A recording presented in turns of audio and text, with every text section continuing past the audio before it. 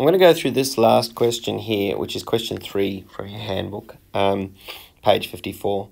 The first part of this question starts by asking us to draw the cooling curves for these different compositions at composition Z, X, and Y.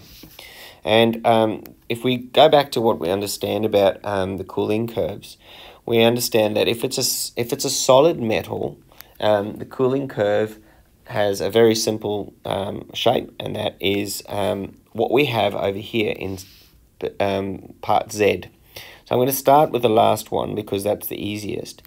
This is material antimony.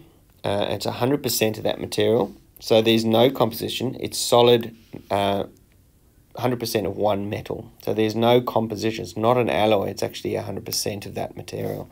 And so the cooling curve for this is going to look quite simple, like we've seen before, with a flat line, and going down where that flat line is the point at which it changes from a solid to a liquid.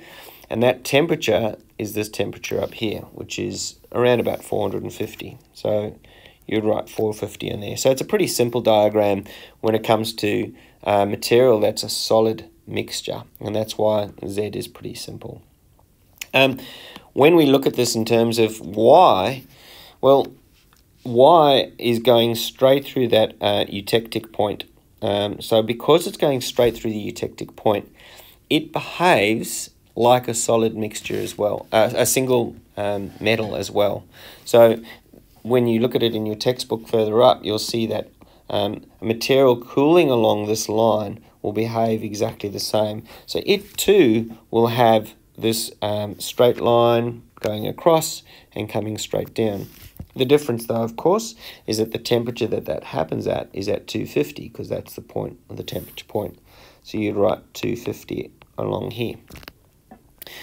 The one that's X is probably the most tricky one, because this is the one where we see a combination of the two materials and how they cool. And what happens is that it'll cool in a straight line all the way to this point. At this point over here, it'll start having that curved cooling we've seen before in our cooling curves. And then it'll get to this eutectic line where it's changing to a solid state, and the remainder of the material will turn to a solid.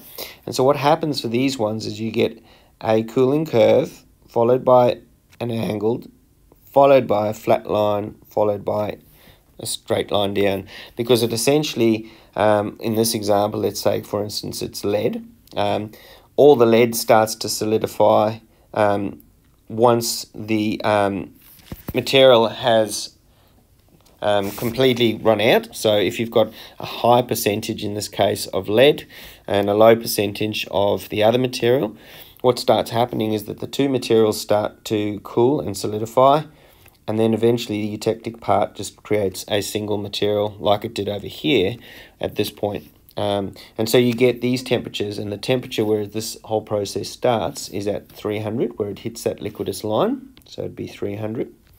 And the 250 is where it does this cooling curve over here, so that would be 250.